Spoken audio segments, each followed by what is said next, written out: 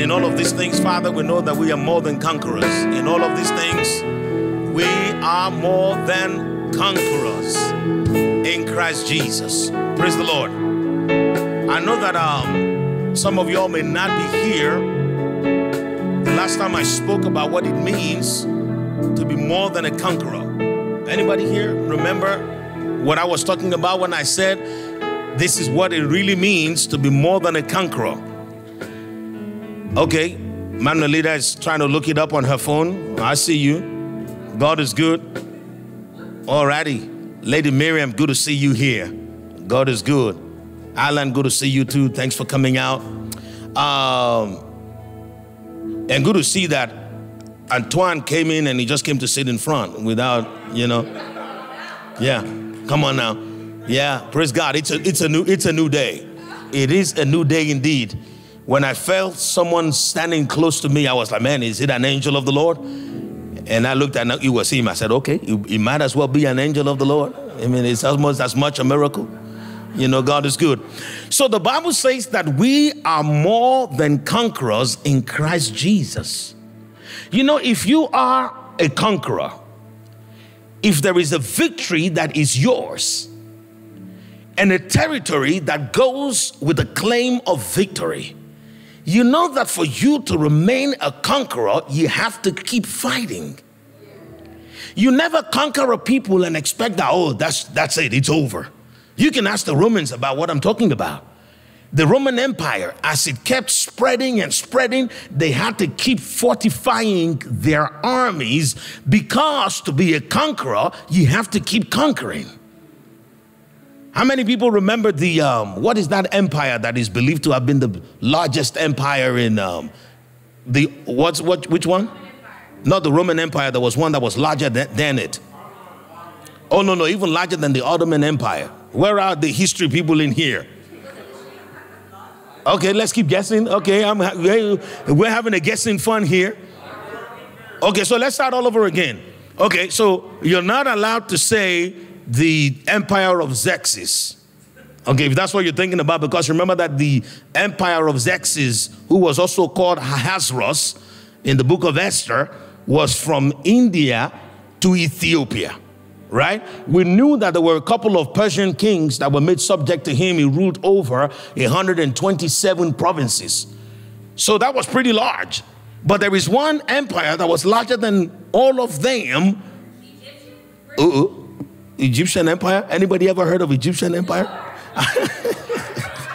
It's not the British Empire. The British Empire was very well promoted. You know, they used to say that the sun never sets on the British Empire, right? Yeah. Say that again. Persian? No. Mongolian. The Mongolian Empire. You must have Googled that, didn't you? Oh yeah, the Mongolian Empire is on record to have been the largest empire ever. But whenever you think about the Mongolian Empire, what do you think about? Josephine says, I think about the fact that I've never heard of it. Oh yeah, well you see, that's what happens when you get conquered. All of your conquest gets relegated. It's intentional. You see, because whoever conquers you or whoever challenges your conquest would not want you to be remembered, so that you don't even constitute rivalry in the minds of the people who have taken reins from you and the ones that they lord over. You understand what I mean? And so the Mongolian Empire, the reason why it took forever and it took the rescue of a sudden guess. You see, what did she say? British. No, it took... No, let's go there. But we had all the guesses, but you know, someone was inspired. Let's not call that a guess.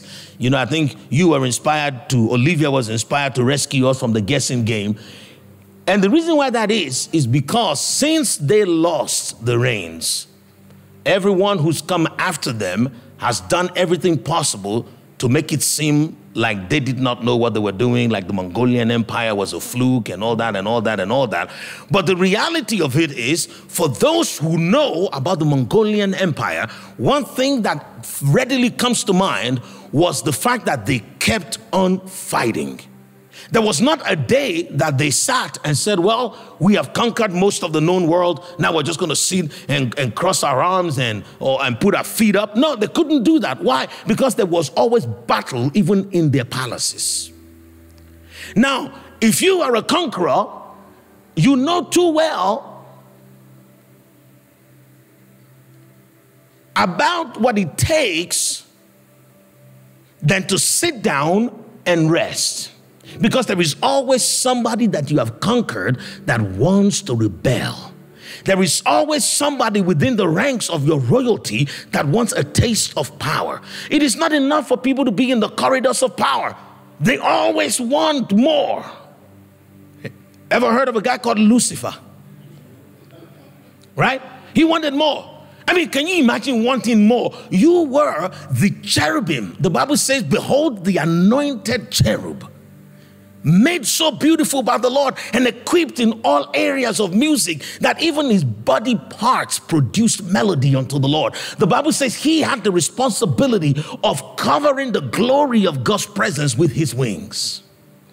He was always there right next to God. But that wasn't enough. He wanted a throne. He wanted to sit next to God. He knew that whenever people came, they came to make obeisance to God.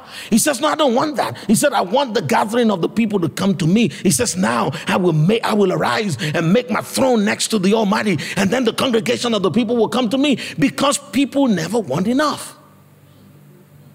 And so that is the reason why the conqueror needs to keep conquering. Have you ever seen a boxer who has a title, who has a belt? You have to keep fighting to keep the belt. The belt is not your mom's property. It's a title that belongs to whatever tournament that is. So when you think about being a conqueror, it is not as enjoyable as most people think. Uneasy, they say, lies the head that wears the crown. And so if Jesus had done all of what he did only for us to become conquerors, then he hasn't done us a favor. Because then he can't just sit in heaven leaving us to be conquerors on the earth, because then we have to keep fighting. And so what he did was he made us more than conquerors. To be more than a conqueror is to have a victory that cannot be challenged. The Bible says we are more than conquerors through Christ, who loves us with an everlasting love. So if we had conquered Satan by fighting him in a fist fight, if we had gotten the victory of salvation by going to hell ourselves with swords and spears, then we would have continued in the same practice of warfare to maintain the victory. But the Bible says the way we got the victory was because God loves us. So because we conquered by the love of God, we are more than conquerors, because that love is eternal. That means we cannot stop being victorious.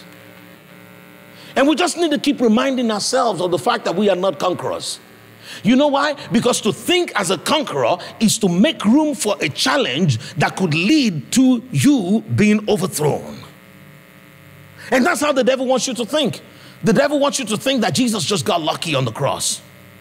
The devil just wants you to think that when the Bible says Jesus went deep down into hell and spoiled all principalities and powers, the devil wants you to think that that victory is not for you, that it wasn't given to you, that you still have to earn your own victory. The Bible says that we do wrestle, not against flesh and blood, but against principalities and powers. Yes, we do wrestle, but the wrestle that we wrestle is from a place of knowing that our victory cannot be overturned. And the wrestle that we wrestle is simply because they just come and bother us. And you just can't keep letting them bother you. You do something just to keep them back, but you know that they cannot take what has been given to you because it's eternal. You see, the confidence with which we fight is what determines whether we win or we lose. Because if we fight thinking that maybe we might lose, then we just might lose. But if we fight knowing fully well that what we have is an eternal victory that was forged in God's love, delivered by God's grace, and maintained by God's own sweet fellowship, then you know what? Your confidence every time you wake up is going to be always high and where it needs to be. Because without that confidence, you cannot take the land. The world teaches you that the more you acquire, the more you attain, the more confident you will be. My wife was talking to me about her mentor when she was still practicing nursing in the United Kingdom. And the mentor said to her one day, what is the difference between you and I when we're standing in front of clients? And my wife says, well, you seem to sound more like you know what you're doing. She said, but it doesn't mean like I know more than you. I just sound like that because I've become confident with time. You see, confidence in the world, from a world standpoint, is summarized by what that lady said. She became confident because of her experience, because of her conquest, because of the places that she has been, what she's done, who she's met, the courses that she's gone to. But in the kingdom of God, you need to be confident first before you win. God said to Joshua, after Moses was taken up, God said to Joshua, because God knew that Joshua was not feeling up to it. And so God came to him and he said to him, Joshua, you see that land that is right ahead of you is yours to possess. But if you are going to possess the land, you have to be bold. You have to be courageous. Now you see how different God thinks to the way the world thinks? The world teaches you that you will be more confident the more you get done and the more you attain. And so you're always striving to get more. You're always striving to do more. And God is saying you can't even get anything done that heaven registers as meaningful if you don't begin with being confident.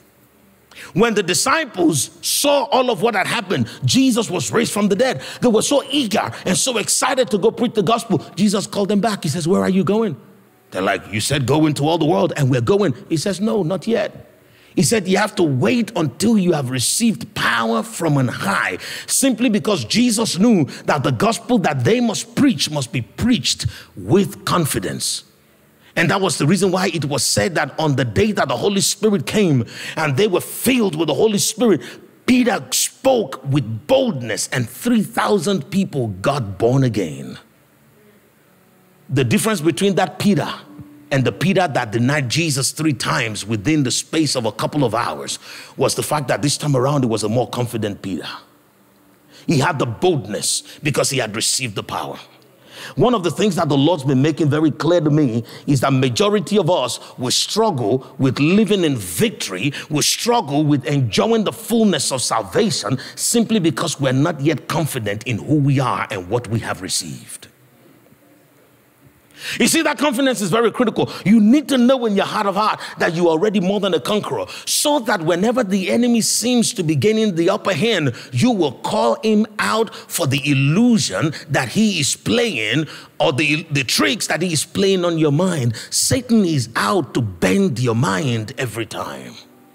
Because if he doesn't play those tricks on you, he is no match for you.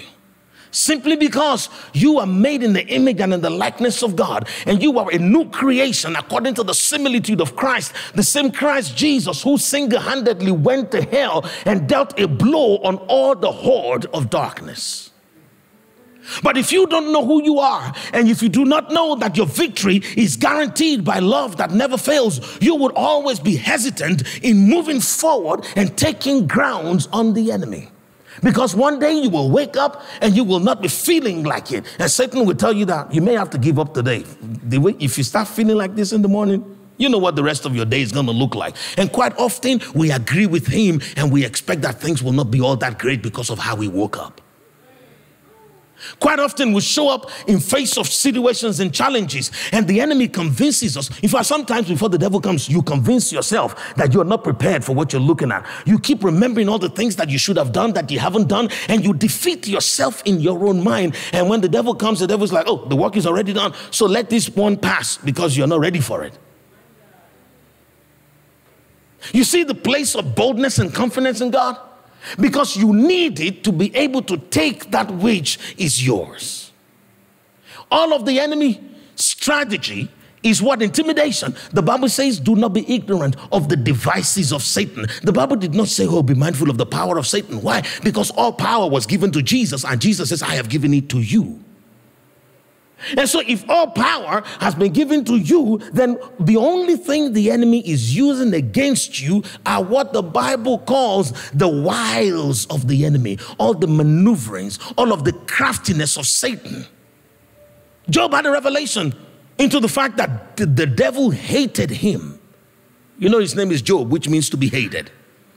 Job means to be hated. And that is the reason why many people hate their jobs.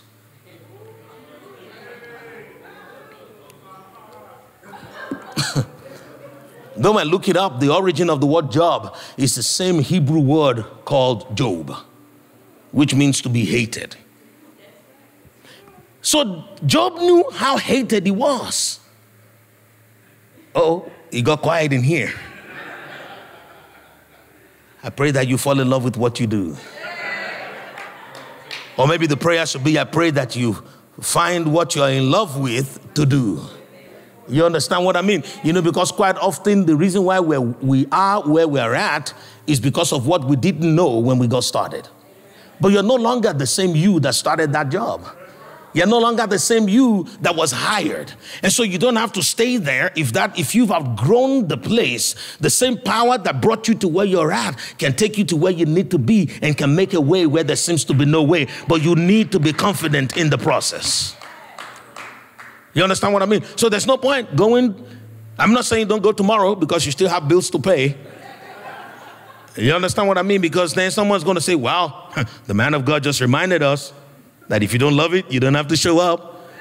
You understand what I mean? The Bible says line has to be upon line, precept has to be upon precept. I tell you one thing that God is always expecting of us to deliver, and that is a plan. You don't necessarily need to know how that plan will materialize. You just need to have a plan. The Bible says a man's heart plans his ways, but the Lord directs his steps. And so if you don't have a plan, you're not giving God anything to work with. So don't just walk away. Have a plan and put it before God and let God put all the steps in place and tell you when it's time to move. You see, the children of Israel recognized one thing, and that they don't move until the cloud has moved. Moses said, if we don't see your cloud go ahead of us, we are not going anywhere. Okay, so the moment you receive an insight or a revelation is not when you move when God moves. And that is after you have made a plan and he has made the steps.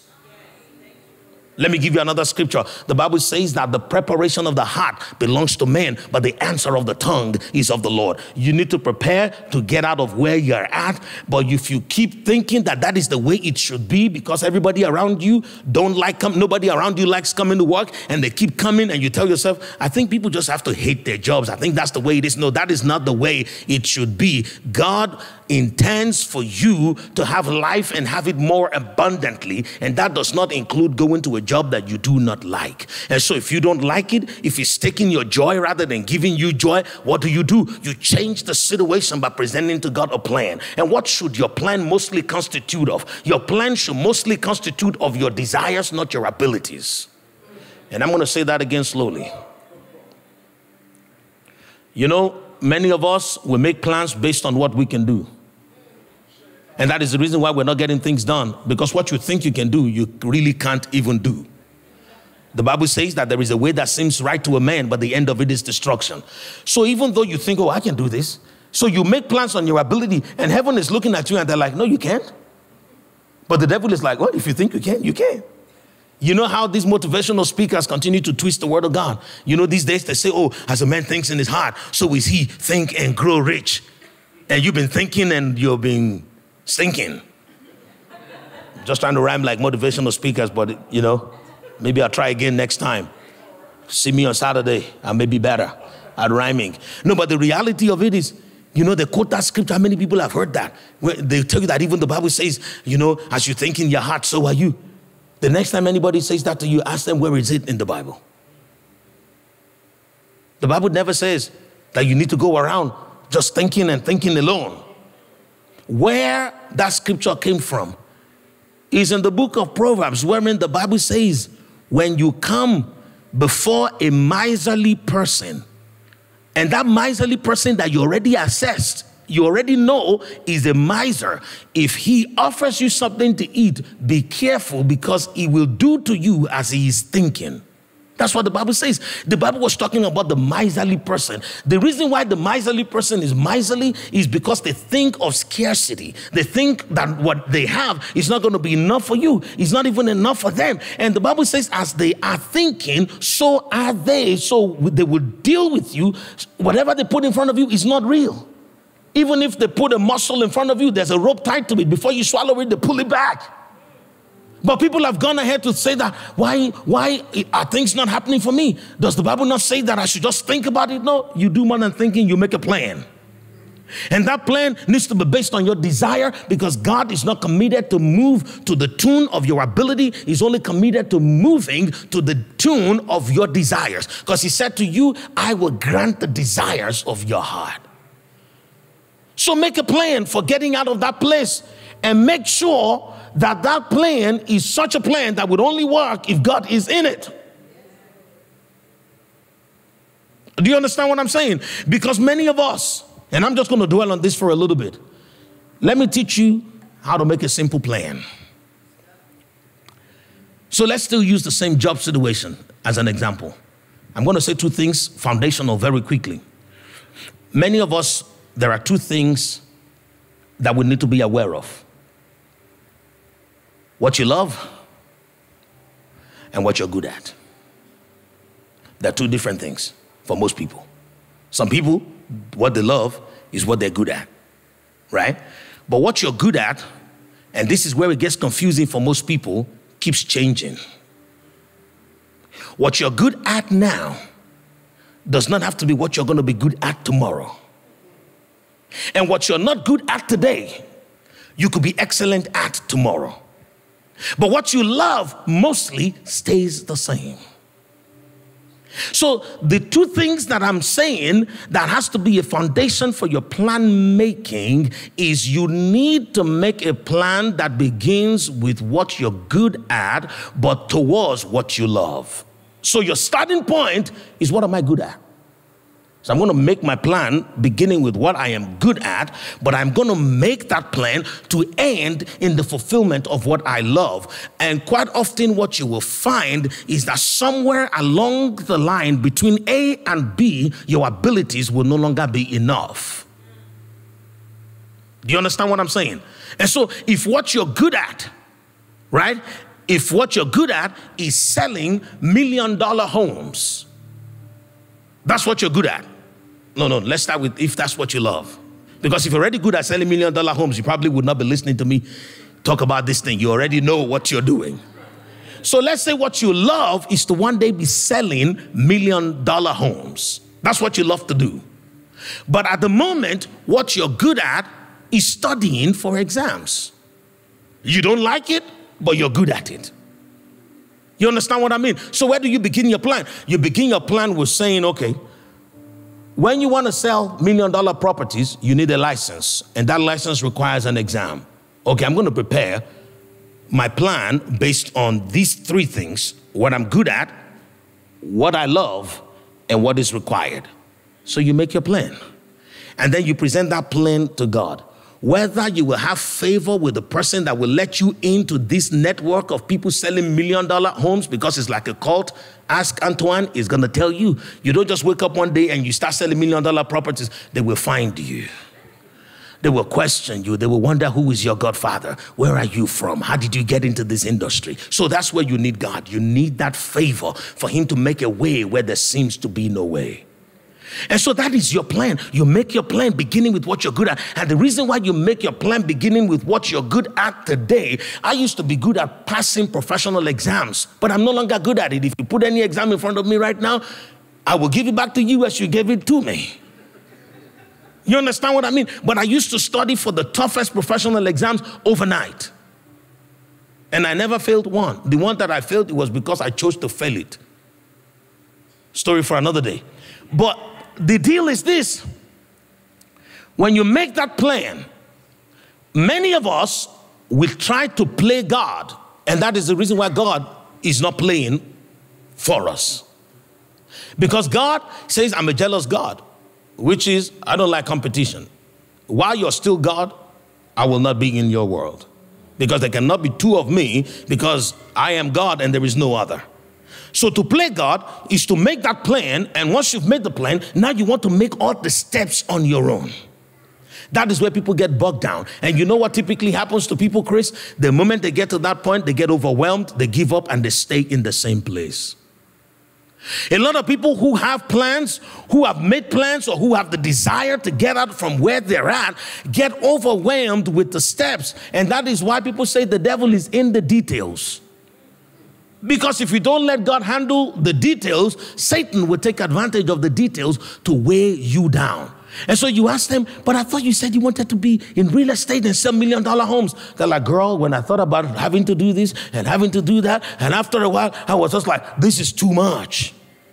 Yes, it's too much for you because you're a man. But it's never too much for the God who says the details are mine. Let me take care of the details. I have a bigger processor than you. I know the past, the present, and the future. In fact, I am the past, the present, and the future. Every detail, the people you will meet, what the market will look like tomorrow, you don't know. So don't worry about it. Leave that to me. So I tell you what, if you would listen to what Jesus said when he says, my burden is light and my yoke is easy, and just do the part that God's word says is yours to do, you will have the confidence, the boldness, and the freedom to wait for God to break down the steps. Just make a plan. Your plan should be that simple.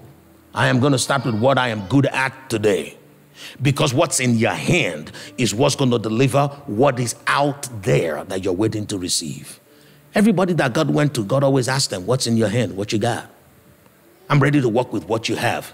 Moses was supposed to deliver 3 million people from bondage against the strongest army known at the time, against the most advanced civilization of their time and possibly of all times. And all he had in his hand was not a degree, it was just a stick.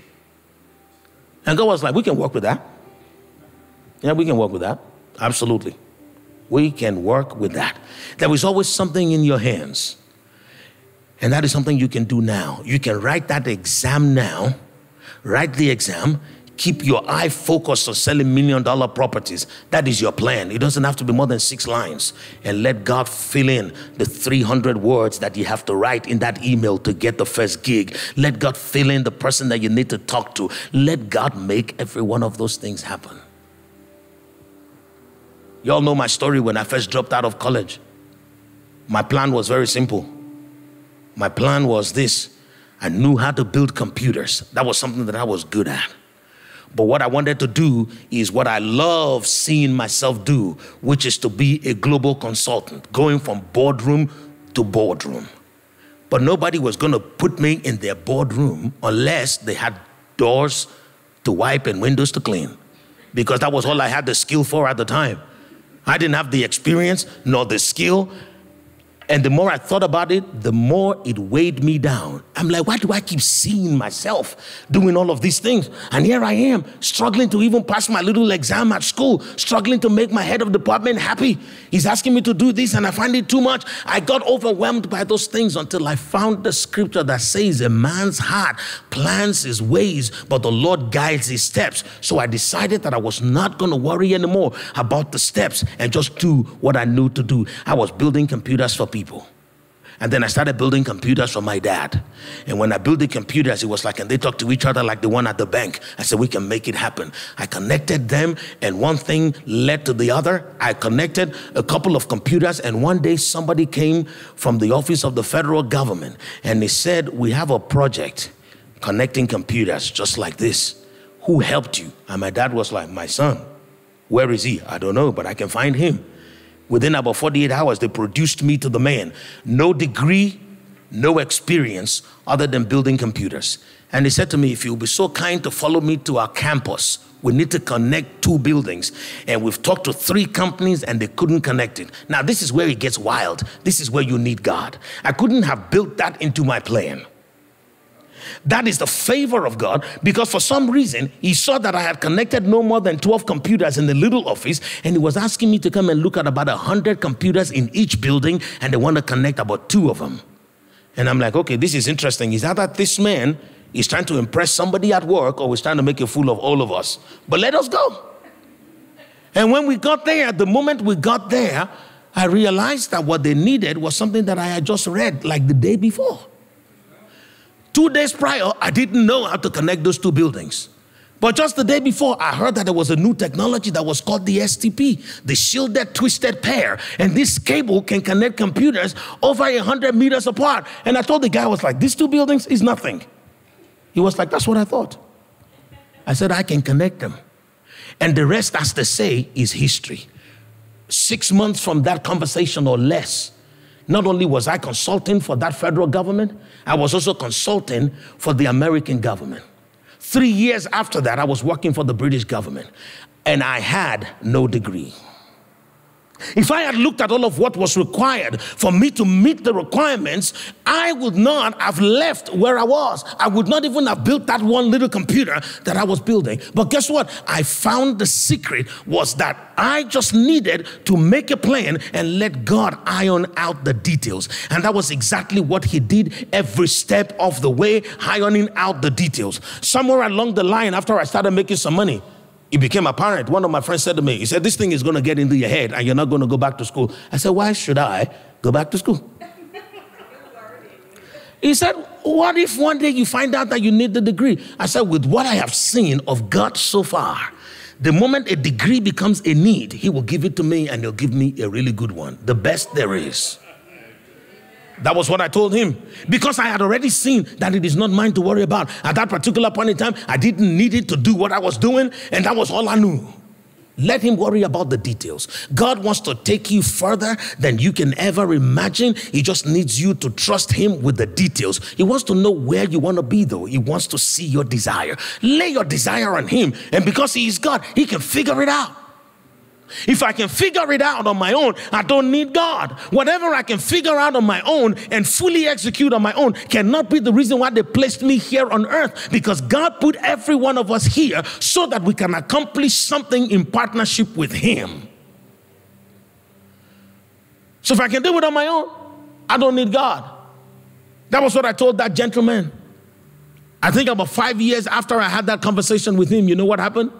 6 years after we had that conversation, I got a phone call and then an email. And you know what it was about? I was being invited to Royal Holloway, the University of London, to come and do a master's program in information security. So I was like, okay, y'all know that I do not have a first degree. They said, yes, but your industry accomplishments is actually more than what some people have who are teaching the bachelor's program. So they gave me an unconditional admission into a master's program directly. Look at how many steps that I jumped in life just because those steps were not mine to make, they were God's to make.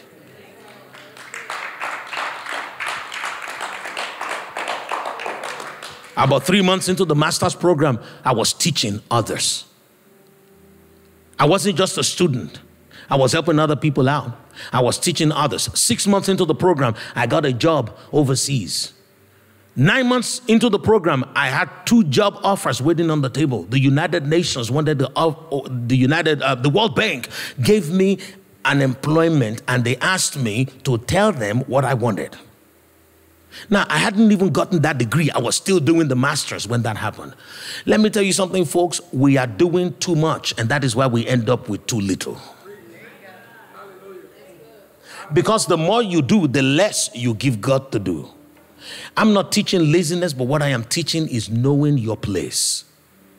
If you put all of that effort that you have put into trying to construct all the plans on all the details on your own, if you put all that into reinforcing your desires and making sure that nothing moves you from where you're at, if you put all that effort in building your confidence in the God of the process, guess what happens? You would be doing your part very well. The Bible says, whatsoever your hand finds to do, do with all your heart. And once you have done it, guess what? Go to rest and let God go to work. I know somebody in here today is very unhappy with where they're at, because this wasn't what I was talking about, but the moment I mentioned a job and people not being happy, I felt such a strong burden. You know that there are times when you can actually smell the tears coming from someone because the tears have mixed with every kind of fluid that can come from their face. That thing is not a fragrance. It is painful to watch, to sense, and to pick up on. So if you're here today, this entire service might be just about you. And it is okay. Because there are several times when Jesus organized meetings with several people present, and we end up having the record of only one miracle. It is okay if there's only one woman with the issue of blood in here today. It is perfectly okay. But if that is you, God wants to take you from where you're at and where you're struggling, wherein you don't even believe enough in the God that you serve. He wants to take you from where you have been to a place wherein you can say, this is the Lord's doing, and it is marvelous in my eyes. I want to encourage you. I said something earlier, and I want to revisit it. Don't make your plans based on your ability. Let your ability be your starting point. And you know what is important about having your ability, what you know how to do, be your starting point? Because if it's the starting point, it will be the least part of your progress. Because what you're going to do is you're going to step on it and put it beneath you and say, God, where do we go from here? I'm already standing on what I know how to do. That means the next step has to come from you.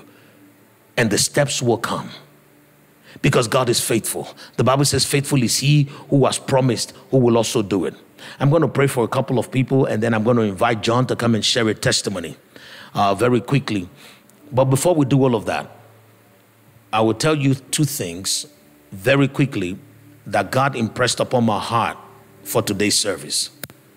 And one of those things, without even discussing with anybody, Alan came here and it says, henceforth, know we no man after the flesh. For Christ, whom we once knew after the flesh, we no longer know him according to the same. What all that King James English means is this. There was a time that Jesus was referred to as flesh and blood. But after resurrection, the only time they mentioned his flesh, it was called flesh and bones, because he had already bled out that blood.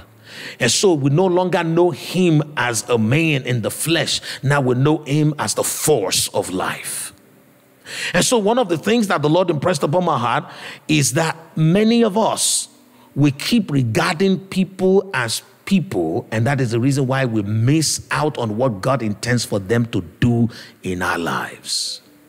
You know, there have been times wherein I've gone to places, I've said hello to people, and they've just said hello to me casually. And then they come back later and they're like, oh my God, I'm sorry. I didn't know that was you. Has that ever happened to you before? Wherein people just greet you casually because they don't know who you are. And then later they come and say, oh, I'm sorry. I didn't know that was you. And the reason why they do that, I don't understand. So if you didn't know that was me, who did you think that was? And is this how you treat people if you don't think they're important? You see, this has happened to me even in my own home, wherein we'd have birthday parties for the children, and people will come, you know, because we'll invite their classmates and they'll bring their parents, and they see me there in shorts and trying to welcome everybody. And every now and again, they think I'm just the guy that was invited to make sure that the place is clean afterwards. One man said to me once before, very honestly, he said, you know, for some reason I thought, and I mean this in a nice way, that you were just helping them clean the place. I said, well, you're right, because I also clean the place, even though I live here. You understand what I mean? My name is on the title, too. You understand what I mean? And so here is the deal. This is what I have always wondered. So if you greeted me like that the first time, and you came back the second time with honor, so where was that honor when you first of all disregarded me? The Bible says, be kind to strangers, because by so doing, many have entertained angels unwittingly. There are so many angels that the Lord has dispatched for your sake, but you keep mistreating them. And when you maltreat the angels, they can't deliver their payload, because they're not supposed to give heaven's blessings to some disgruntled, ungrateful, and dishonoring fellow. They're supposed to give God's blessings to God's children, and God's children are honorable. But many of us, we miss out on the opportunity simply because we treat people as though they are nothing. Let me tell you something. Everybody is somebody. Everybody's somebody. Even the people that you grew up with, you were not supposed to trivialize anybody because of familiarity. My older brother calls me Pastor Moses. He doesn't have to. When we were little, he used to smack me the back of the head. The last time that I was in Nigeria and he picked me up from the airport, he picked me up as though I was a guest minister. By the time I got to the hotel that I was going to, the director of the hotel was there to receive me. And I was thinking to myself, I'm just this guy's younger brother. But he understands that everybody is somebody before the one who made them. God made everyone in his image and in his likeness. Stop trivializing people just because you think you know them. I tell people, you don't know me if you don't know my God.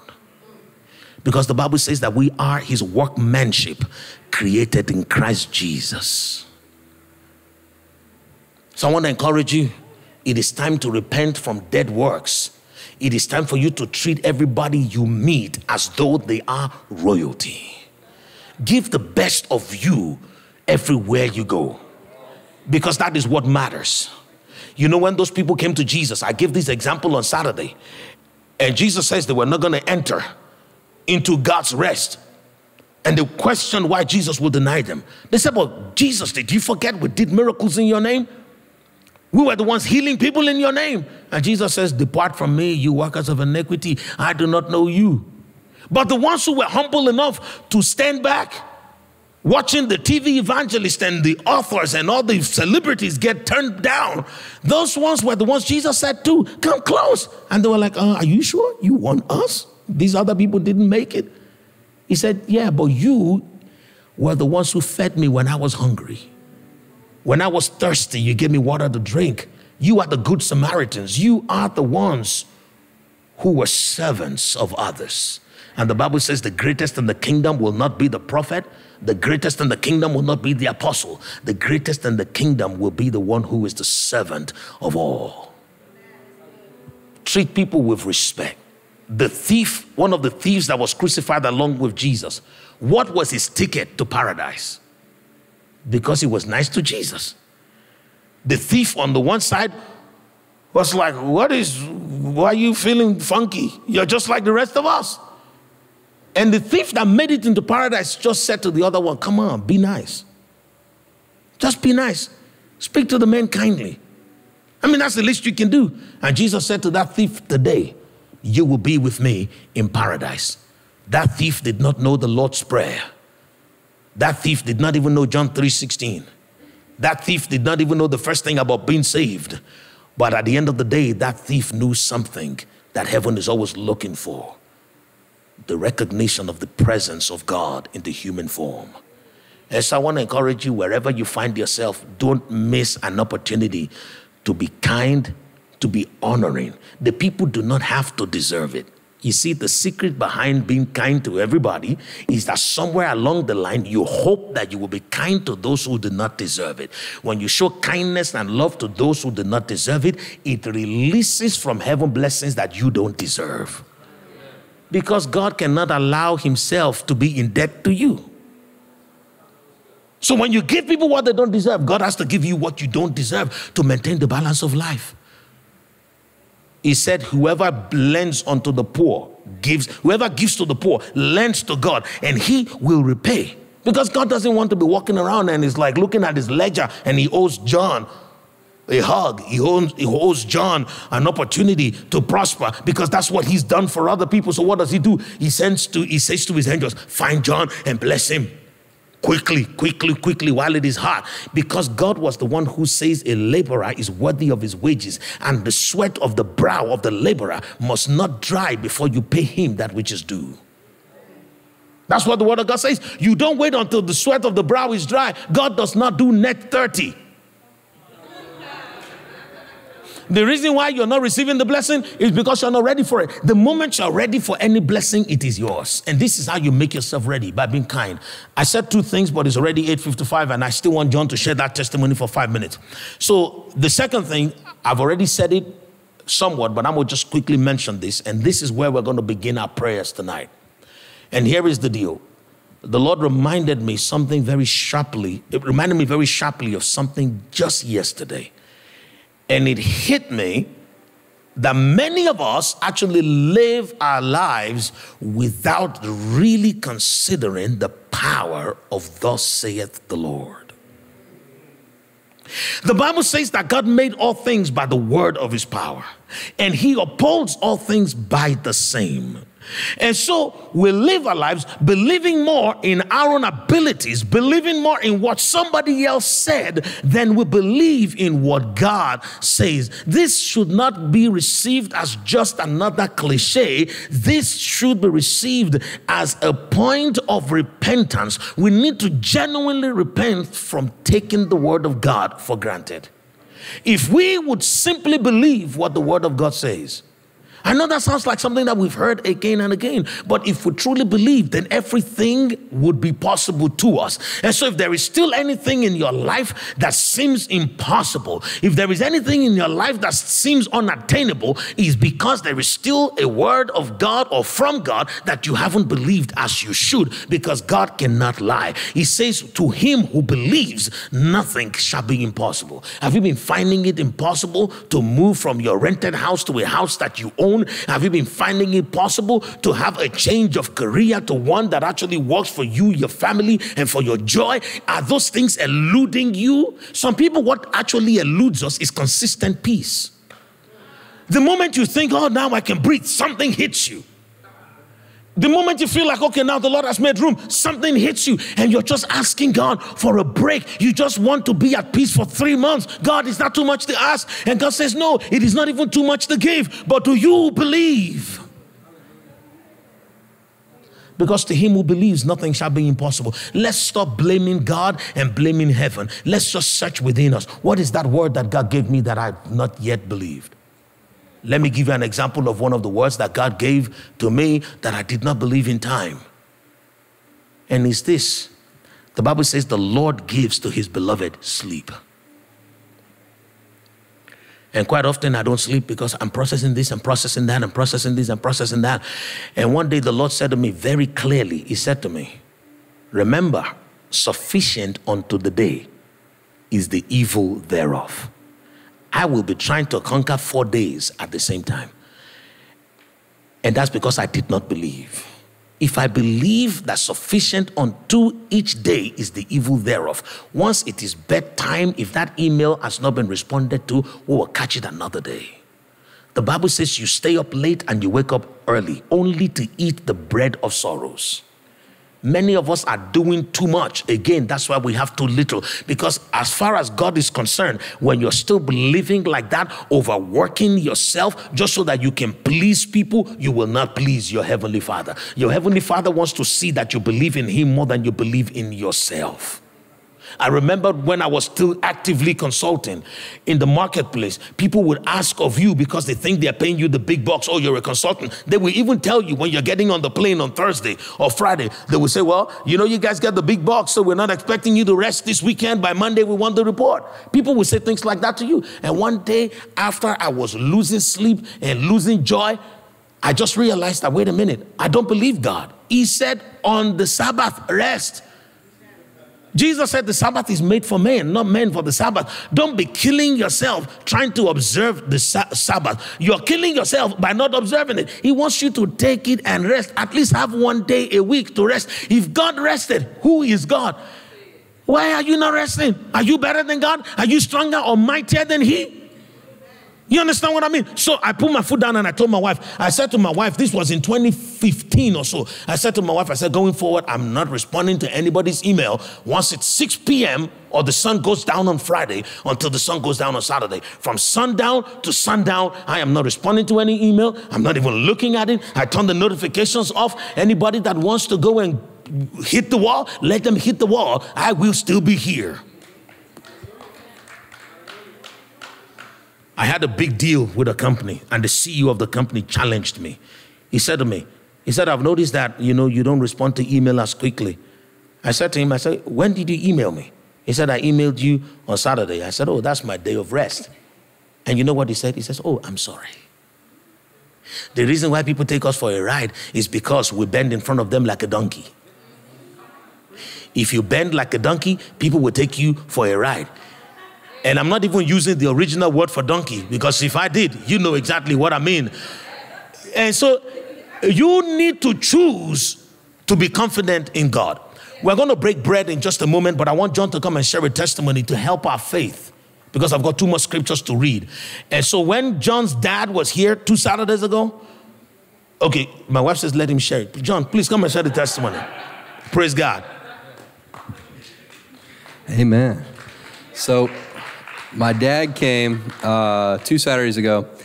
Dad, my grandmother, and my step-grandfather came all together. And they came. My dad and mom came, though, to support my grandparents, because my grandmother's been diagnosed with cancer, and my step-grandfather, he actually passed away, and they shocked him back to life, and he can't walk anymore. He's had 2 heart attacks. And they both came, and it was amazing. He got out of the hospital, and they came the next day. They're like, we're coming. And they got prayed over, and my dad wasn't even expecting to be prayed over, but Pastor Moses was like, come here. And he's like, I got a word for you. My dad's like, okay. So he came forward, and I got it. I actually got it. I recorded it.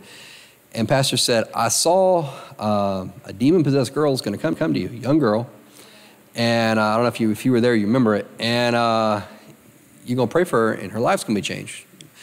And I encourage you to go back and listen to it. It's 2 Saturdays ago, if you know, toward the end of the service. And my dad called me, and we were up late. We were up pretty late because church didn't get out that day until it had to been 10 o'clock. It was late, maybe a little after 10. And I know I got home I think I got home 11:20. It was late. My dad calls me up and was like, you home? I'm like, yeah. And he goes, you'll never guess what happened. And this was my dad called me at a little after midnight. And he's like, I just got a call. My dad and mom, they own a boarding school. And my dad was like, we got this new girl that came, and this family called me up, and he's like, I usually don't answer calls this late, but we're driving home from church, and they called me up and said our daughter, we need you to pray for her. And my dad was like, okay, I don't really know anything about you. What's going on? And they're like, well, our daughter just started acting weird. She was screaming, she punched a hole in the wall, she literally tore her door off the wall. She literally put her hands on it and tore it off. And this is a petite girl. This girl's 5'2" and maybe 120 pounds. She's petite. And my dad's like, okay, I don't really know much about you. Do you believe in healing? What do you believe in? And they're like, yeah, that's why we called you up, because we know you're a Christian school. And he goes, okay, let's pray. And they said, no, we want you to come in person. So fast forward, my dad goes, not that night, he slept, he prayed about it. And he was telling me about it, and I'm like, that's so weird. And my dad told me, he's like, isn't it weird? Pastor Moses said in the service that a demon-possessed girl would come. And he's like, I don't even know these people, and they call me on the way home from church. It's it's that same day. It's not even midnight. He's like, and why they call me? He's like, think about it. He's like, this girl's only been in our school for a week and a half, 2 weeks most. He's like, they could have called, they don't go to church with us. They don't, she's just a late transfer. And why are they calling us? So it kind of all coming together. And then, long story short, my dad goes and prays for him, puts his hands on the girl, and puts his hands on the family, and they pray together. And the girl acts totally normal now. And they don't even know. Even the girl said, listen, I don't know. My dad was telling me all the testimony. My dad was like, he asked the girl, what's going on? And she said, I don't even know why I was acting that way. She said, I don't even know. She said, I was hitting the wall. I was screaming. I was throwing things. I literally yanked the door off. And she said, I've never done anything like that. And and remember, Pastor said, a demon-possessed girl is going to come over. And my dad just literally prayed. He was like, what do you believe? And he prayed over the girl, and they have not had an incident since. What's interesting is, I didn't even tell Pastor this. Today, I got a call from DFACS, because I work closely with Child Protective Services. And I got a call from DFACS, and they asked me, they were like, do you know this girl? And I was like, I know the girl. I don't personally know her, but I know her name and I know her file. And they were like, do you think there's anything wrong going to report with her? And I was like, I think she's healed. I think she's fine. And it all came full circle as Pastor prophesied that day, before they even went to sleep, contacted them. So it was, the whole thing's a testimony, and it's life's change. It's amazing. Amen. Thank you. Thank you, John. Praise the Lord. God is good. Like I said, I know that's going to help your faith. Okay, I know that you turned the gain up for John, but this is me. I'm a little louder. Thank you. Alrighty. So we're going to break bread, but I want you to take two things at least from that testimony. I was going to pray for somebody else, I remember. In fact, I think it was your grandparents in the corner. And as I was going, the Lord showed John's dad to me, praying over a little girl, showing me even what she was wearing. And I saw the demons leave her. And that's why I turned to him, I said, a little girl will come your way. You will pray for her and she's going to be delivered. And thankfully, that same night, you know, quite often when you get a word like that, sometimes you're like, okay, maybe sometime in my future before Jesus comes, it's going to happen. But that happened right there. And so I want to encourage you, sometimes your miracle is on the way to helping somebody else. They didn't particularly come here for themselves. They came here because they wanted to support the grandparents. But look at what happened. They got a word from God. Let us not be hesitant when it comes to helping other people. Again, you just never know who the angel is. So we're going to break bread today. And just so that Alan knows that we read Bible here, I'm just going to quickly read to us from the book of Jeremiah, chapter 11, verse 17. Hopefully, one day before Jesus comes, we will move on from this Jeremiah. But who knows? Maybe this is the last chapter. Jeremiah 11:17, the Bible says, for the Lord of hosts who planted you has pronounced doom against you for the evil of the house of Israel and of the house of Judah, which they have done against themselves to provoke me to anger in offering incense to Baal. We read this on Saturday. I did some explaining, but the reason why we're reading it again today is because I don't believe we're there yet.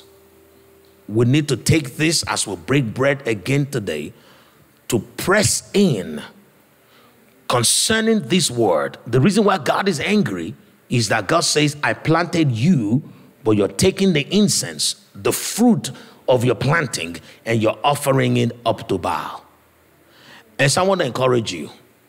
God planted you here. The Bible says you are the planting of the Lord that he may be glorified.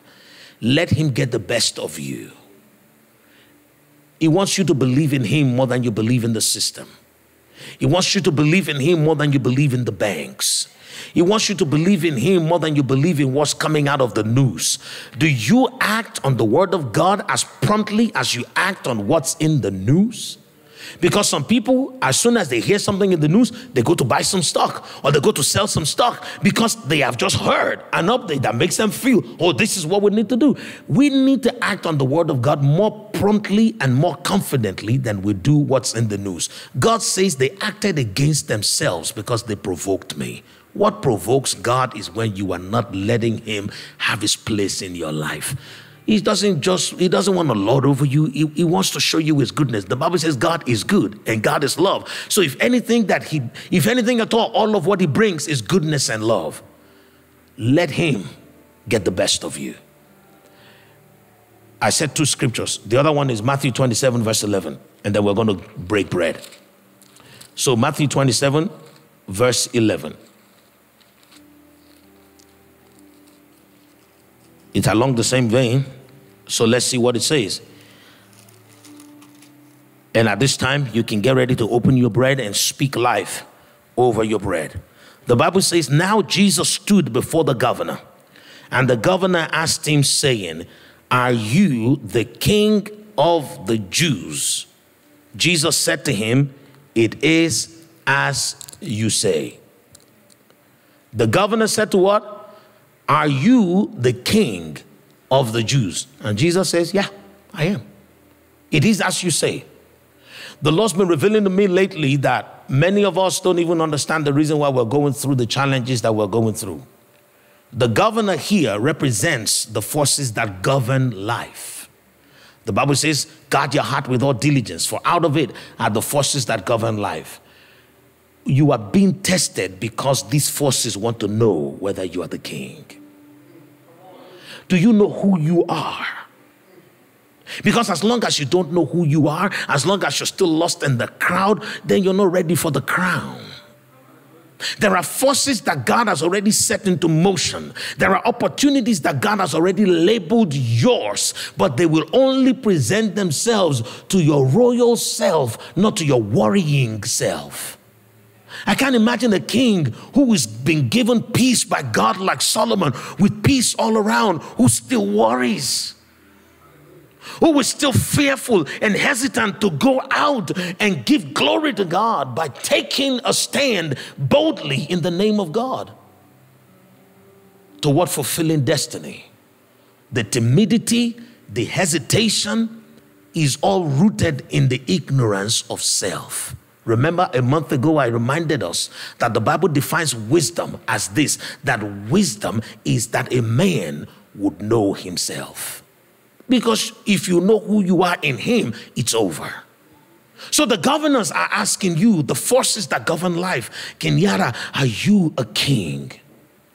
If you are, we will know because all of the tests you will pass. A king is not going to be afraid.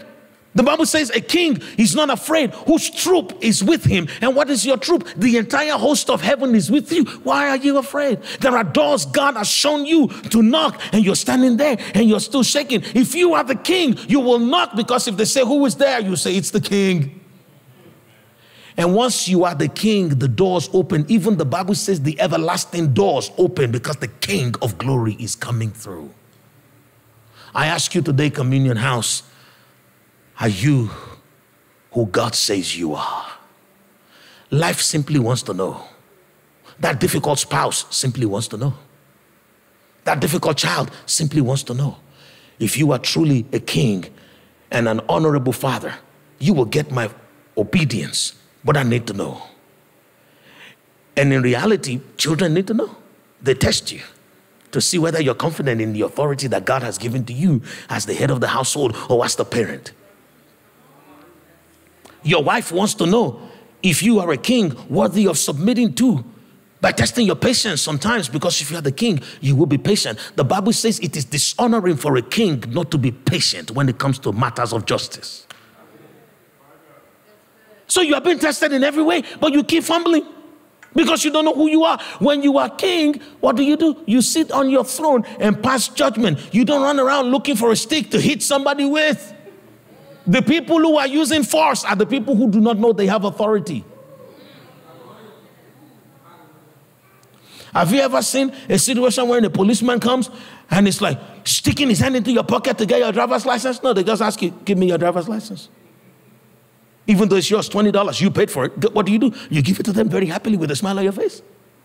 You understand what because it is authority. So I want to encourage you today. I know that our time is fast spent. Let me do you a solid here. I'm going to summarize everything that I have said. I'll try in 90 seconds. I started today by talking to you about what it means to be more than a conqueror.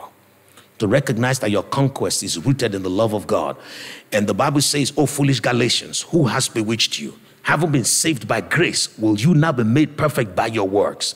I wasn't thinking of salvation when Jesus died for me. I was not even around. The Bible says he was slain before the foundations of the earth for the sins of the world that was not even yet made. God has already taken care of everything that pertains to your life and godliness. And that should be your confidence. It should be rooted in the love of God, not in what you can do. And along the way, we had a detour addressing the issue of that person who was having sleepless nights, whose blood pressure was going up, who was losing sleep, who was losing joy, because they are doing what they hate. And God has for you something that you love, that you will enjoy, that will prosper you and bring you peace. For the word of God says it is the blessing of God that makes rich, adding no sorrow. God will not give you a job that will make you sorrowful. It will not give you a business that will take away your peace. So what do you need to do? Press into your destiny by making a simple plan that requires God for it to be fulfilled, and let him run with it while you patiently wait for him to deliver. And then we went on to talk about the fact that it is very expedient for us as children of God to not be disrespectful. Shower love and respect on people, even though you think they don't deserve it. Thank you, Holy Spirit. The Holy Spirit said to me, this message is very critical. He said, because we have more angels on earth now than we usually have. With all the happenings going on in the world today, do you know that according to prophecy, we know that every one of these signs that we're seeing, from the earthquakes to the shootings to the falling stars to whatever you can think about, can only happen by the hand of angels? Go and read Revelations. Every single one of those things. The angel of the Lord poured out a bowl. The angel of the Lord blew a trumpet. The angel of the Lord opened the vial. The angel of the Lord, even the destructive things would happen by angels that God has released on assignment. And so if all these things are going on in the world today, we are living in unprecedented times wherein we have a multitude of angels on earth. You don't want to run into angels and be disrespectful. It is for your own sake. It's just a function of the times that we're in. It is better safe than sorry. Don't just take my word for it. God's word says, be kind to all. So you're not just dealing with men anymore. Even though men you should respect, because whatsoever you do to the least of the brethren, Jesus says the same you do to me. And lastly, before John came up, I reminded us of the significance of believing what God has said. To believe what God has said is to read it, to meditate upon it, and to begin to act as though it is true. Just begin to act. Begin to position yourself. Paul said something remarkable, and I'm going to say that in 30 seconds. He says, for me, when I was a child, I thought as a child, I spoke as a child, and I understood as a child. He said, but now I put away childish things. Look at the progression. He thought, he spoke, and then he understood. Many of us want to understand the fullness of what God's word is saying before we start to do it. Just do it, and then the understanding will come. The word of God is not a light to your step. The Bible says it is a lamp to your feet, and then a light to your path. You want him to illuminate the entire world before you make a move. He says, no, I don't have that responsibility toward you. I just want to illuminate one step, because it's one step at a time. So once you have that one step, take it and keep taking the steps. And then before you know what's going on, your path is already illuminated. Stop waiting until God gives you the entire blueprint. What are you going to do with it? Just do the one thing now. Let it be a reflection of your confidence in God. And then we read this Jeremiah scripture. The Lord deserves the best of you. We read the Matthew scripture. Everything around you is testing to see if you know who you are. I pray for you today. In fact, I'm going to declare for you, over you today, as many as have the heart to receive it, that the Lord will grant to you a special grace in the times that we're in to bear the fruits of patience and long suffering. Everything that has been designed to try your patience, you will overcome. Every test you will pass in the name of Jesus. I pray for you because the devil is going around like a roaring lion seeking whom he might devour. Jesus said to Peter, he says, Simon, Simon, Satan has asked to sift you as wind, but I have prayed for you. I pray for you also today that you will not lose your patience and give into anger and give into the flesh, because Satan is agitating people in the times that we're in with what's in the news is getting people agitated. Sometimes you hear stuff and you want to go slap somebody. No, when you hear stuff, love somebody. In the mighty name of Jesus. Amen. Alrighty, let us receive the Lord's body and drink of his blood in remembrance of him.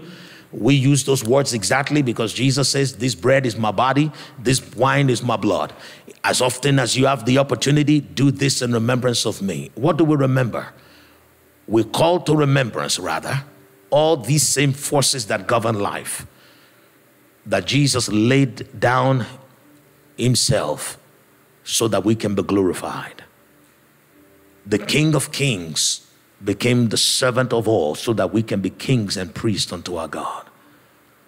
When next you come testing, you will find me sitting in authority as a king, not losing my cool, but giving glory to God.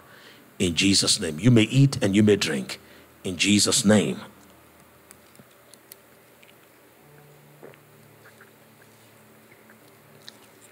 Praise the Lord. Alan is going to come up in a moment to close out the service and receive the offering. But I want to give you a moment very quickly to bring that issue before the Lord. While I was speaking earlier on about making a plan, you have tried. There's somebody here, it's not the first time that you've heard that. You have tried, but you just can't get past yourself. You keep plugging yourself back into the equation. There is a mirror here today, and the Lord wants you to stand before that mirror that you may see yourself. If you are that person, you know in your heart, you know you are not meant to be building on your own ability, but you keep plugging yourself back. And I want to pray for you real quick. I want you to come forth.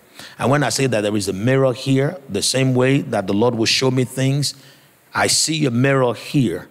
And what that is God is giving you an opportunity to see yourself for who you really are, so that you can recognize your limits and give them up so that you can get God's own strength. Yes.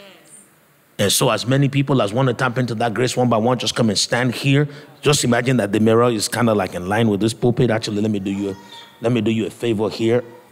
You know me, I try to stay in alignment with what I see. You see, because I do not claim myself to be anything that I'm not. I just go with what the Lord shows me. Because it will be a shame if God would reveal a thing to me and we don't follow through, then what is the point? Alrighty, so Lady Z, as you stand here today in the mighty name of Jesus, every false confidence in human ability leaves your life from today in the mighty name of Jesus. Receive the wisdom to be confident in God in Jesus' name. The Lord says, declare over her, let your eyes be opened. In the mighty name of Jesus. Amen. Let your eyes be open in the name of Jesus. Praise the Lord. You see, in case you're wondering how this thing works, the reason why Peter had to deny Jesus was because up until that time, he was very confident in himself. And Jesus had to arrange the situation so that he knows that he's not all that. You know? You see what I mean? Jesus had to, and that was why he had to, and when he denied Jesus 3 times, that was when he went away and hid himself for a while, because he was like, okay, that's it. Right. From now on, I would only be confident in the Lord. Amen. So Father, in the mighty name of Jesus, I present to you, Lord, in this awesome mirror that we have here today, which is just an extension of your grace for us to be able to see what you're showing us. Lord, in the mighty name of Jesus, this woman will cease plugging herself back into the equation of your grace. She will let go and let you run the show, that she may be truly more than a conqueror in Christ Jesus. Amen. Praise the Lord. Alrighty. Next, you. Alrighty. Just shuffle. Perfect. Lord, in Jesus' name, I thank you for this woman. Thank you for how she has responded with joy to your word that's come forth today. That joy will become strength, will become guidance, and Lord, above all, let there be a distillation of your wisdom over her. The wisdom to let go, the wisdom to let God, the wisdom to stand in the face of challenges and let the glory of God be seen. I must decrease and he must increase. Let that wisdom of how to decrease and let the Lord increase, let it be made manifest in your life in the mighty name of Jesus. You see, the Lord will lead you to where to go in his word, and the shackle will be broken and you will become a new being for this season, for the sake of the next, in the mighty name of Jesus. Let me tell you something. You have not been using the power that he has given you enough to bring peace into the lives of other people. Sometimes all you have to do is just lay hands on them and pray for them. Don't debate, don't argue, don't try to even counsel them. You're a woman of great understanding and you know things. You see what I mean? You've been talking to him and still he's not at peace. Why don't you just lay your hands and pray? And by that touch, the burden will be lifted and the yoke will be broken in the mighty name of Jesus. Praise the Lord. You know what I'm talking about? Lay your hands. Just lay your hands and pray in the mighty name of Jesus. Praise the Lord. God is good. The Lord has seen you and you just need to see him. You see, once we've seen the hand of God, there is something within us that goes to rest. But sometimes if we haven't seen it, we're like, oh, is this going to happen? No, it will happen. It will happen. He that will come, will come. God has sent you a man already. He hasn't delivered as much as you want him to deliver. But don't worry. Though he tarries, yet he will not tarry. He will surely come. So just wait. Just wait, just wait, just wait. You see, the Lord has sent you a man that will take you to bring you. And what I mean is, it will come, it will take you to bring you to a place of fullness. You see, I see it, and it has a big sign on the wall, and it just says fullness. And so don't worry. You see, any pain, any discomfort, any agitation, or any feeling of frustration is yours to condemn. Talk them down before they talk you out. Silence the voices and say that I will wait on the Lord. I think it was Job who says, all the days of my vain life I will wait. God is worth waiting for. What God has for you is worth waiting for. You need to be the voice of encouragement in the ear of the other. To say, don't worry, God said. And when he says, he does. In the mighty name of Jesus. You are not in that equation. Only God is, and is going to give you the result that his name might be glorified. In Jesus' name, amen. Praise the Lord. God is good. When I say you're not in the equation, what I mean is your hand isn't. You are there as a recipient, but he is the doer. Lord, in Jesus' name, thank you for the obedience of this man. I see you literally as a dog waiting for the next instruction. God should just say it and you will do it. And so, Father, in the mighty name of Jesus, as this man, like Caleb, and if you're wondering, I'm not insulting him, Caleb actually literally means a dog. And he named his own son Caleb, so it's not me. You understand what I mean? But that just is a reflection of his heart before the Lord, waiting to capture the next instruction. You see? And so, all you have to do, Nathan, is just wait. Everything that is yours to do, you have already done. You have sought. You have asked. You have put the word out there. And the Lord says, now you wait. It will be brought to you. They will call you and say, is this it? And then you will ask the Lord, is this it? And the Lord will say, it is. And you will tell them it is. And it's going to be done. You see what I mean? They will be offering you things. They will say, oh, it comes with this. It comes with that. We'll take care of this. We'll take care of that. All you have to do is wait. And you will not wait for long. You see, you will not wait for long, but you have to wait. There's a little wait period. Howbeit, you must wait on the Lord. Praise the Lord. Father, in Jesus' name, I thank you. Let those wings now come into full function. Yes, Lord. Now it's time for them. It's time for them to rise and to lift this man. Oh, yes. His burden is light. His yoke is easy. You will begin to feel the lightness. Even bodily, you will feel it. In Jesus' name. Praise the Lord. God is good. Are you standing here also, Kenyatta? Or you're just helping? Okay, alrighty. God is good. You know, because sometimes you don't know who. Hallelujah, hallelujah. Praise the Lord. Father, in Jesus' name, I thank you. So you are, you know, when you came on Saturday, God told you that he has a word for you. You came, you got the word, and the word says that you, in the vision that I saw, you were wearing a robe of a judge, and the Lord says to pass the judgment. So just keep telling yourself, I'm a judge. I just need to speak. I just need to pass the verdict. I need to echo what my Father has said. I'm not the police that will execute the judgment. I'm not the one that will take them and lock them up. I'm not the one that will punish them. I'm not the one that will do. Just tell yourself again and again, I am a judge because my Father made me so. You see what I mean? Pass the judgment. Commit them into the hand of the Lord. You see those ones that continue to tug on your heart, such that every time you think about them, as much as you want to be loving, as much as you want to be kind and forgiving, there is still something that is like, the Lord is saying, pass the judgment of the righteous, and you will have peace within, and you will see joy without. In the mighty name of Jesus, you will hear a sound. You will hear a sound. It's a boom sound. It's a sound of something broken. And once you hear that sound, the calls will pour in. The letters will arrive. But you will hear that sound in the mighty name of Jesus. Be opened in Jesus' name. Praise the Lord. Alrighty. God is good. I actually came to stand proxy for Zoe, but I don't know if she's able to come up. Oh, you're standing in proxy for Zoe. Oh, yeah. Well, that word is for you, though. Oh, yeah. That word is for you. Don't worry. You go and pray and prophesy over her. God is good. Praise the Lord. Are you here? Okay, God is good.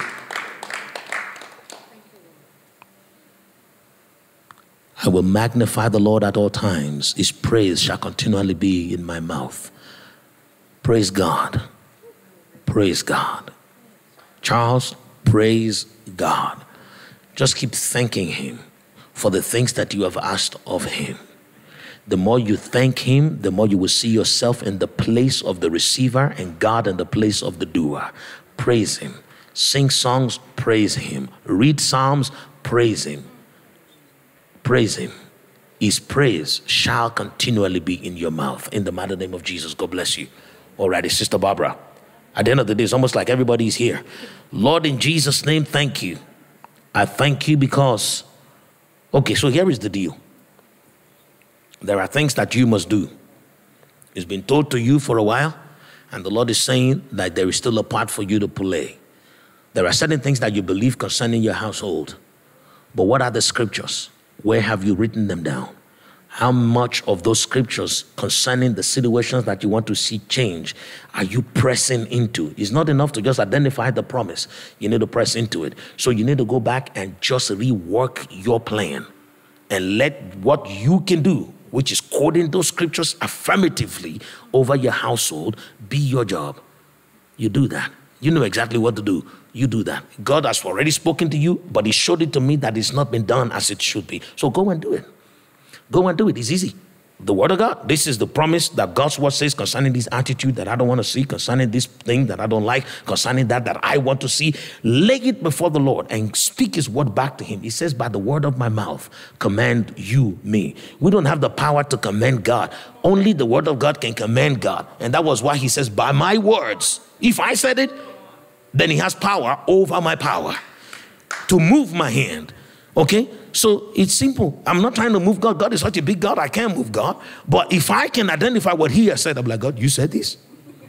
You said that. So table it before the Lord, and the Lord be with you in the mighty name of Jesus. The young man shall find life in Jesus' name. Father, in Jesus' name, I thank you for this woman of God.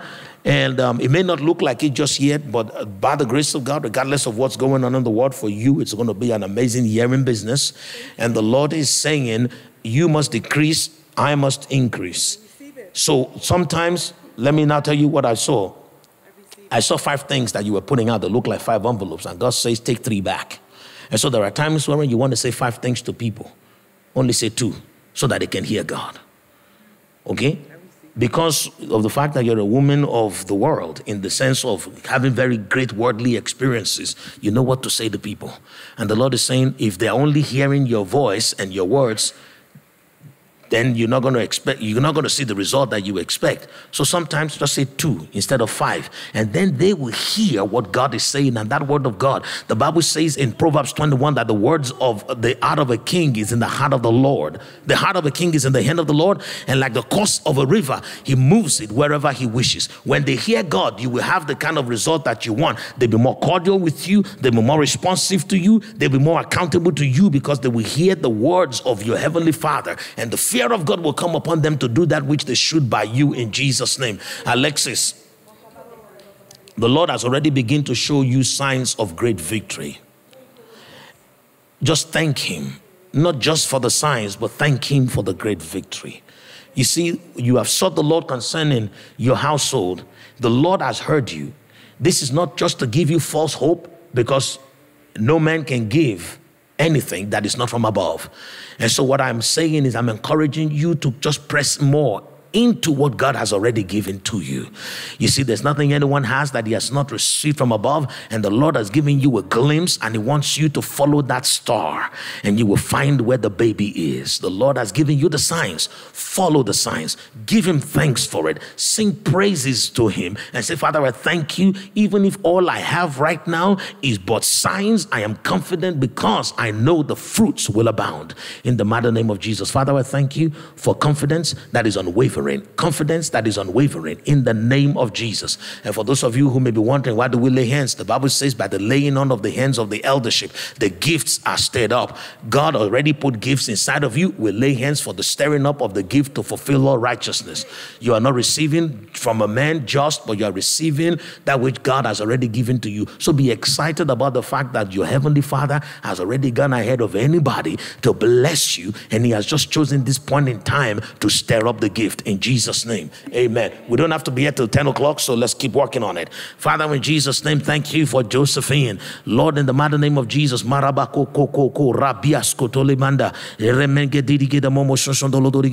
Lord said to me to say to you, stop and ask. Before you make a move, just stop and ask and say, God, okay, I'm just checking you. One last check before I speak to this person. One last check before I do this and do that. You see, what I see you doing is I see you taking a phone from somebody. And the Lord says she needs to stop and ask. Even if you think that's what you should do, just stop and ask. And at that particular point in time, if the Lord says to do it, do it. And if He says to hold off, hold off.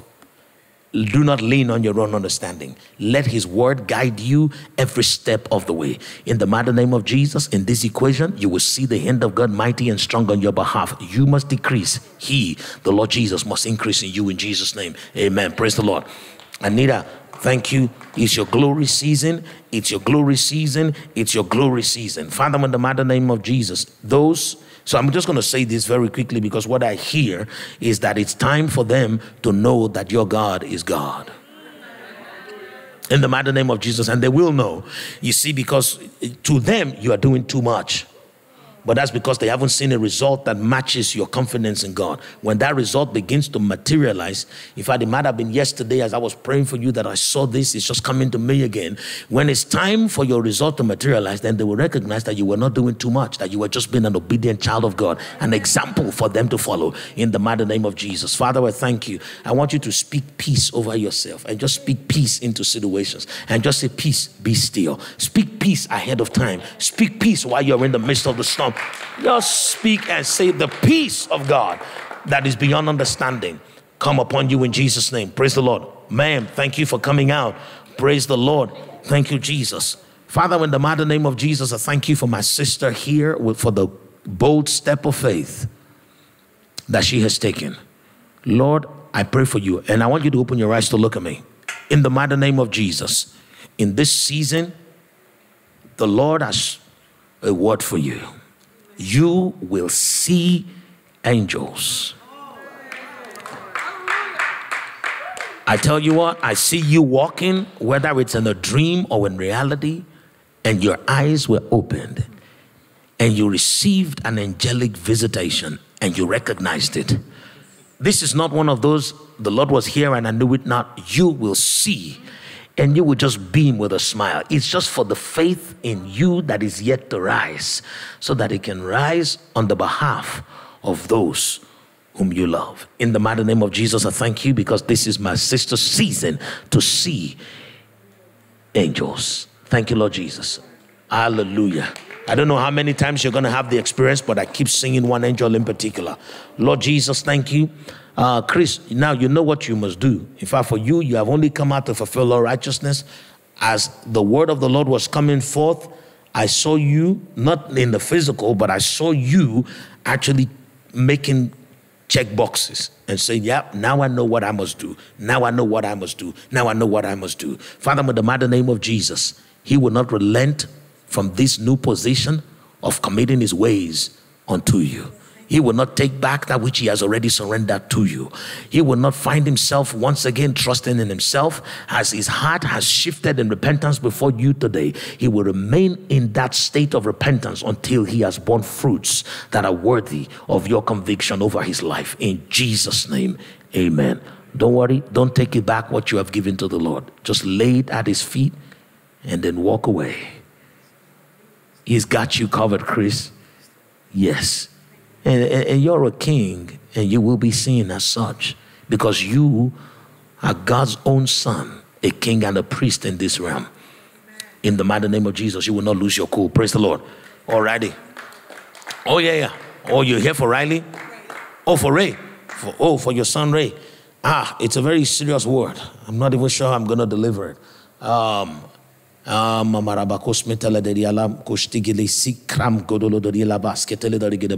see the word rebuke. You see, the Bible says, whom the Father loves, he chastises. A rebuke is coming. A rebuke is needed. And the Lord is only saying, do not stand in the way. Do not stand in the way. Let the rebuke come forth to wake this man up and to set him on the path that he should be. The rebuke comes. Do not stand in the way. In the mighty name of Jesus. Father, we give you praise. Is that everybody? God is good. Honestly speaking, I wish we could just keep going, but let us cut it short in righteousness. Alan, God bless you, everybody. You may be seated. Don't worry, we're only going to be another 2 or 3 minutes. Please, just bear with us. Hallelujah. If you help us with the offering slide, thank you, sir. Father, we give you praise. There's none like you. There's none like you, oh God. We thank you for your word. We thank you for your love, oh God. We thank you for your mercy. We'll have the giving details on the screen. And let us give tonight in faith. Let us give tonight as a sign of what the Lord brings us into, of his word, of his promise, of his word that is forever settled in heaven. I'll give everyone a couple of seconds to get that in order. To our family online, you'll see the giving details there at Communion House for Cash App and PayPal, as well as a Zelle contact number for you there. Give in faith. Hallelujah. If you have your offering, you can go ahead and lift it up. Father, we give you praise. Lord, we thank you for the Holy Spirit. We thank you because your Spirit leads us into all truth. Lord, look upon these offerings. And Lord, if we found favor in your sight, let them be pleasing unto you. Let them be sweet smelling. Oh God, we thank you for the angelic that you have placed around us, for even if you have ministered, oh God, that we've come to the company of innumerable angels. Lord, we declare that by your Spirit we shall indeed do the good work, oh God, that you have set for us to do. Father, we thank you for every seed that has come before, for we know that you give seed to the sower and you own the cattle on 1,000 hills. Be glorified in it. In the mighty name of Jesus. And everyone said, amen. Hallelujah. Family, what a night. Let's go in love and peace and just soak up this atmosphere that is here. Take it home with you. Everyone have a blessed night.